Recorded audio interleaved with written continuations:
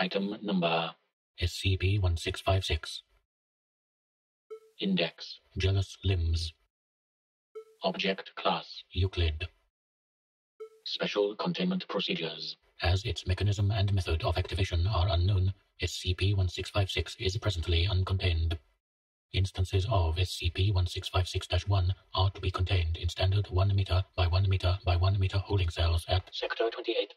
Once per day, instances of SCP-1656-1 are to be provided with intravenous fluids and total nutrient admixture. Description: SCP-1656 is an idiopathic phenomenon affecting the upper limbs of adult human subjects. The progression of SCP-1656 occurs in several distinct phases. Stage 1. Subjects affected by SCP-1656, hereafter referred to as parent instances, begin to experience muscle tremors, reduced circulation, and dulled sensation in the affected limb. During this stage, parent instances experience significant alterations in their memory, universally reporting that the affected limb was amputated at a young age. When questioned about the limb's presence, parent instances claim it is a former acquaintance. Parent instances have declined to elaborate. Stage 2. Stage 2 is characterized by periods of complete loss of voluntary motor control over the affected limb. These periods will increase in frequency until the affected limb gains complete autonomy and is designated an instance of SCP-1656-1. SCP-1656-1 instances are sapient, and during periods of autonomy will constantly attempt written communication with their parent instance. Despite all attempts by SCP-1656-1, patient instances will ignore these communications. Recovered communications invariably focus on feelings of rejection and romantic neglect on the part of the parent instance towards SCP-1656-1. After several days, communications begin to focus on an infatuation of SCP-1656-1 with an unidentified male individual.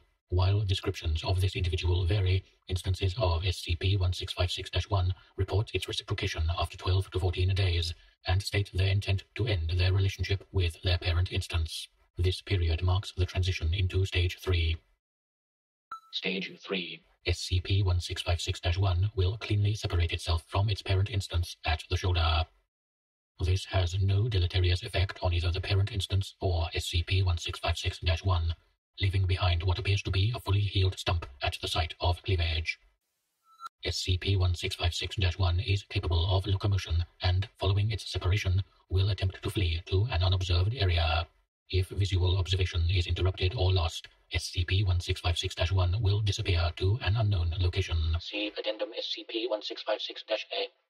GPS monitoring systems placed on instances of SCP-1656-1 prior to separation abruptly cut off after visual observation of the instance is lost.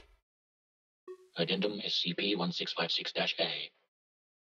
On 12/04/20, all GPS trackers previously used to monitor instances of SCP-1656-1 spontaneously reactivated. Foundation agents tracked the signal to a warehouse in...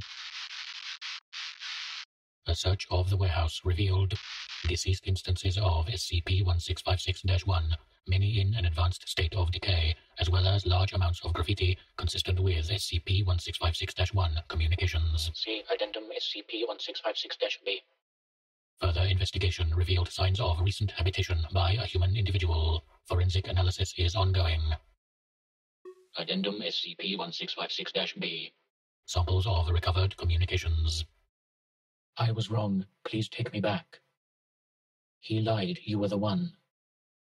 I still love you.